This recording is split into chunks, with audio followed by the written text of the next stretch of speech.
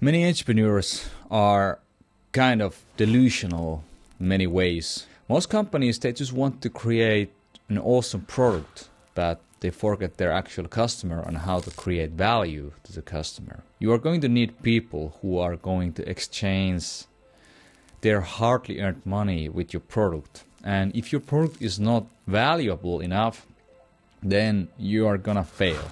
Because the number one killer of companies is not the product itself, it is the market. And the market where there is no demand for your product or service. If you are a new entrepreneur, don't start with the product. Start with the market and marketing. Maybe you have your own community, your family, your friends.